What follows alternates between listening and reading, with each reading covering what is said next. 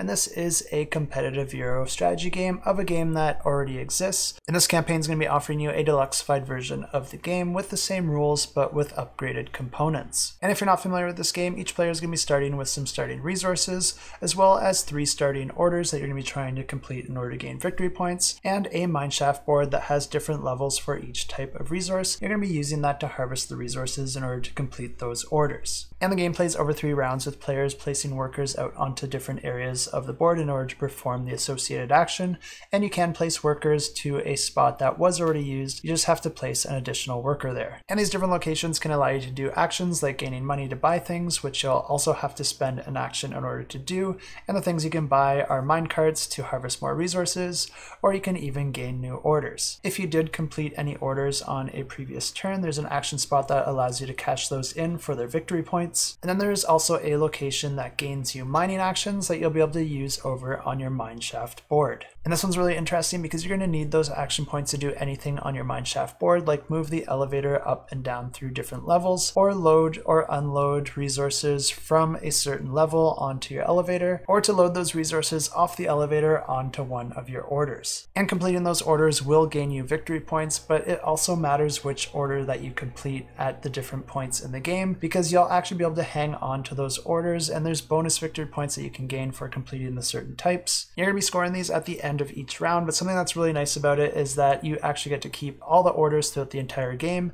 and score them for every single round after you've achieved that order. And the player with the most victory points after the 3rd round wins the game.